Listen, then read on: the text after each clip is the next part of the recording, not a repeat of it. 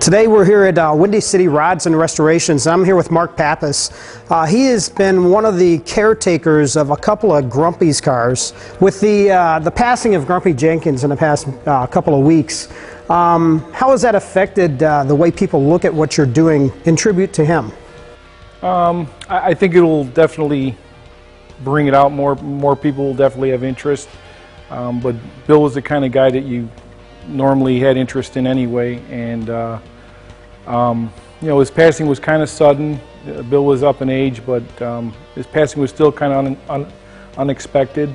And I know that we've been contacted by a lot of local tracks and some NHRA tracks to do some tributes with Bill, probably in Indy and Maple Grove. And NHRA's contacted us about letting Joe Lapone Jr.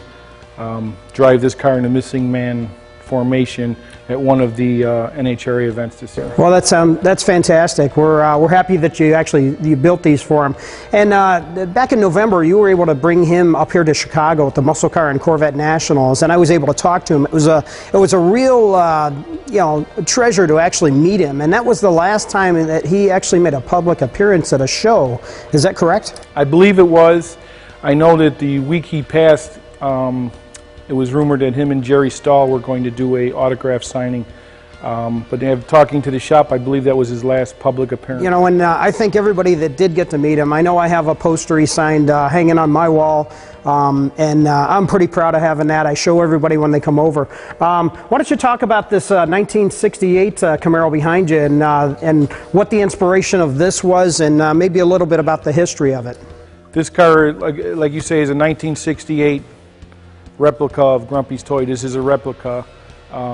Pretty correct. Bill did say he gave me the blessing on it. This was Bill's dollar for dollar most winning car. Bill, for a very little investment, made a lot of money, and this was the first car that was campaigned in Pro Stock.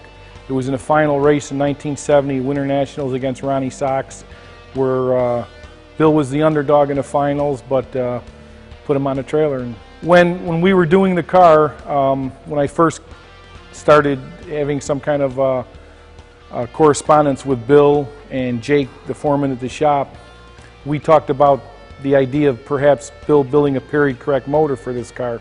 Bill was up for it, and what you see here is pretty much a duplicate of something that would be for the day in 1970 Pro Stock. It's a 460 cubic inch motor. These carburetors actually were on one of Bill's Pro Stock motors, somewhere in the 70s, that he brought out of retirement and kind of donated them into the project. The motor is stamped Jenkins competition, and we're pretty proud of it. We did as correct as possible. You know, it's still a work in progress. We have a few little tweaks to do it, but you know, we feel it's a very close tribute to... Now, is this just a show car? Or have you taken it down the track? We've taken it down the track, not in its current condition. We will take it down the track this summer as a tribute to Bill. So this third gen Camaro, this one is another one that you did, and we've actually had some good times with the video in this, going down a couple of tracks here in the Chicago area. Tell me about this one. This car, you know, the whole nostalgic Pro Stock thing is something very dear to my heart. And we started it 3 years ago with the rear Morrison car, and there's other cars in the area. There's Bill Neary's Warren Johnson car, Scott Schultz's Jeff Wick car. And what we did with this is, you know, my first car was a Lee Shepard car, tribute car. And my idols growing up were Grumpy Jenkins and Lee Shepard. And I said, how fitting would it be to, you know, to have a Grumpy's toy replica. And this car kind of found its way to me, and we brought it, restored. It was an old race car. We restored it, and we primarily built it to run in a nostalgic Pro Stock circuit. And you know, again, Bill gave us his blessing on it. Fantastic. Well, I'm looking forward to seeing it again out at the local tracks. And we're going to go to this real car. I guess this one was lost. This was a what year Vega? This is a 72 Vega. Basically, it's a body in white. Never VIN. This is the real. Okay, body in white from General Motors. So it came as just a body. No VIN. Yeah, just a body with a subframe, and It was immediately taken to California to get acid dipped. And then this car was being built and was rushed into service when the number 9 car crashed. Okay. So what started out as a moderately paced build turned into a 18, 19 hour a day build because the 9 car was totaled. To own a real pro stock car has always been a dream. To own a real Jenkins car, I couldn't even fathom the possibility of ever happening. Well, after establishing a relationship with Bill, Bill was instrumental in me getting the car. Oh, that's great. That's fantastic. And you've got it here at Windy City Rods and Restorations, and you're going to have it rebuilt.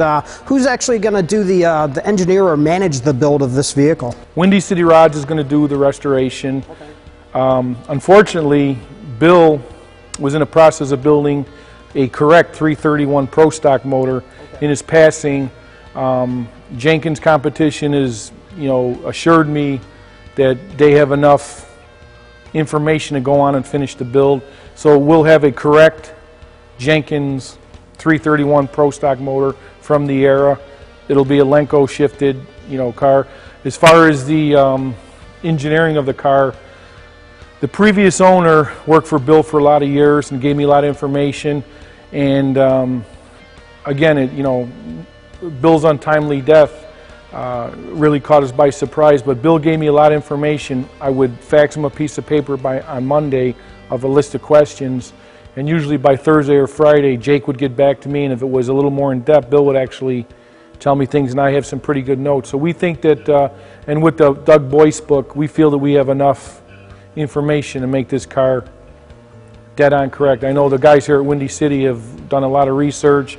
We're looking for parts constantly, and I have to say that Jenkins competition really is a wealth of historic parts. Okay. And I think that once you're in their trust, and they will release some of those parts. So between the painstaking research going on right here in the shop and what Jenkins competition is able to do for us, I feel that in short order we will have this car back to Grumpy's 10.